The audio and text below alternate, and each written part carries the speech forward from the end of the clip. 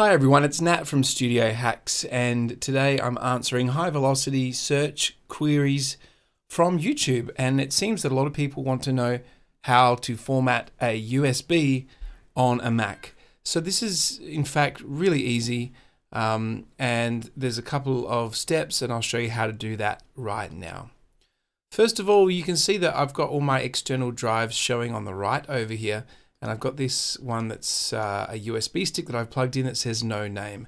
If you want to be able to see your hard drives and your external drives in the Finder, you simply click on the background so you make sure you're in the Finder app, and then up on the top left-hand corner under Finder Preferences, you can select show these items on the desktop. So you can show connected servers, CDs, DVDs, external disks, so if I untick that, I won't be able to see those anymore, and also hard disks. So I tend to have these both on, so when I have something plugged in, I can easily access it by double clicking on it. You can see that this USB stick has nothing on it at the moment. I'm going to go ahead and format this. You may have gotten a USB stick. Well, this is a fairly freshly purchased one. You can tell the file system that it's formatted to by right clicking on it and selecting Get Info, and it will actually tell you that this one right here, I'm going to drag this to the center so we can have a look at it, that it's formatted to the MS-DOS FAT32. Now I don't want the FAT32 because I'm only going to be using this on my Mac. I'm not going to be taking it anywhere where there's a PC. So let's format this to the Mac OS X journaled. All I have to do is go down to my dock and click on the launch pad. From the launch pad, we want to locate this icon that says Other. And this will have a whole lot of extra utilities like the terminal, the activity monitor, handy things for your Mac, the disk utility, Boot Camp Assistant. I'm going to select Disk Utility. This is where we do all the formatting and erasing and partitioning of drives.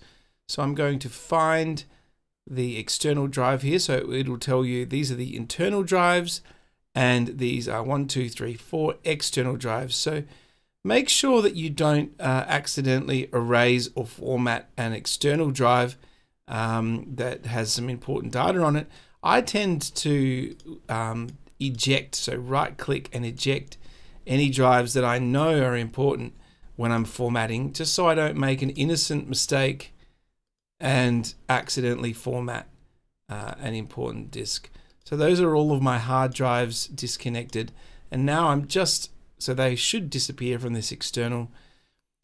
They're still connected to the computer, but they're not mounted. So this is the no name, and I can see it's a USB external physical volume MS-DOS FAT32. To format this, we have to select the erase. And then this will then go ahead and do a format, so we can give it a new name if we want. 8 gig, and its color is actually white, so I'm going to call this my 8 gig white USB, just so I know which one is plugged in. Now when we select the format, we can click here and we can select exFAT, MS-DOS FAT, and then these are the two journaled and case sensitive journaled.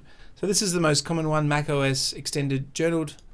It works best on Mac, and when I click erase, this will go ahead and format this disk for me.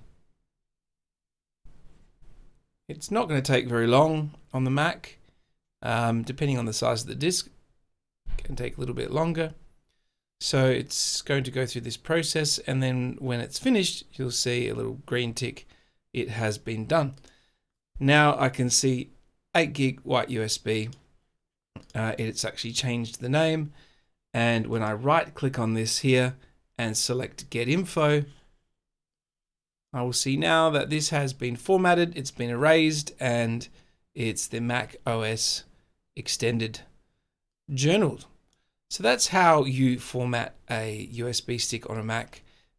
If you need to format it to NTFS for some reason, I do have another video showing you how to do that. That's a bit more tricky, because you can't actually do it within the environment that we've looked at here. You have to boot up your Mac. You're going to have to install Windows 10 on your Mac, or use some third-party software. So I will leave a link in the description of this video if you need to do NTFS. But for any other file system, you can simply use the disk utility on the Mac. I hope you found this content useful, everybody. Make sure you subscribe to the channel, and if you have anything you want me to cover, leave a comment there and I'll get back to you. Thanks, and I'll see you next time.